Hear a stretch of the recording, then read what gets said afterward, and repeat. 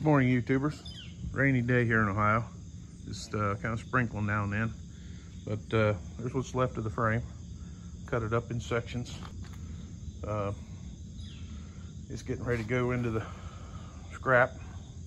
I did check the rear diff. It looks nice. Took the cover off and verified it is a 410 gear. And anyway, everything looked good in there. Went ahead and cleaned the cover up and everything, put it back on. These rear ends are fairly valuable, so we'll probably sell it. I don't have any use for it right now, but the rest of this is scrap, and that's what the salt will do to them.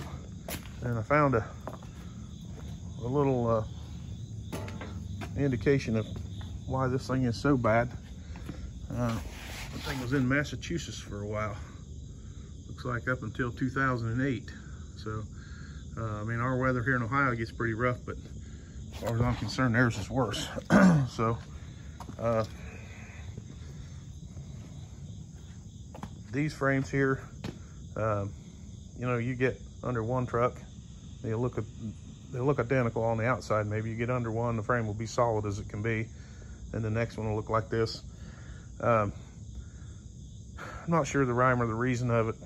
You know, you can speculate why guy didn't take care of it or didn't drive it in the snow or whatever, but I don't know that to be true. They just think some of them were undercoated or painted better from the factory, but salt certainly makes a difference. And when it gets up in like around those pockets where the cab mounts are, that salt lays in there. It can't dissolve once it gets up in them cracks and crevices, and it just sits there and eats on it for years. So that's what you're dealing with here. You know, when the leaf springs are even rusted to the point of you know, where they're not any good, you know, you got some serious corrosion. But the differential is good. Interestingly enough, I was standing out here yesterday fooling around, heard a noise, and then I heard a huge noise, and if you can see it or not, see if I can boom that out. See that kind of flat spot on that wrecker out there?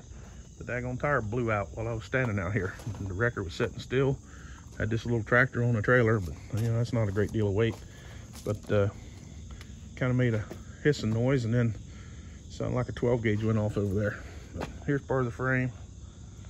Getting ready to pick all this junk up and clean this mess up. And if I get a chance today and it didn't pour in the rain, I might drag that other frame down here. So hope everybody's having a good day. There's another tire for the wrecker, bolt right on there. So that's it. Brake line decided to drain itself right there, even though I pinched it off. Anyway, it's nice and cool out here today. Get this done. I gotta leave here about noon today, so we won't get much done. But keep watching, and one of these days this thing will be a truck again. Like and subscribe if you can, and any questions or comments, I always try to answer them. So have a good day.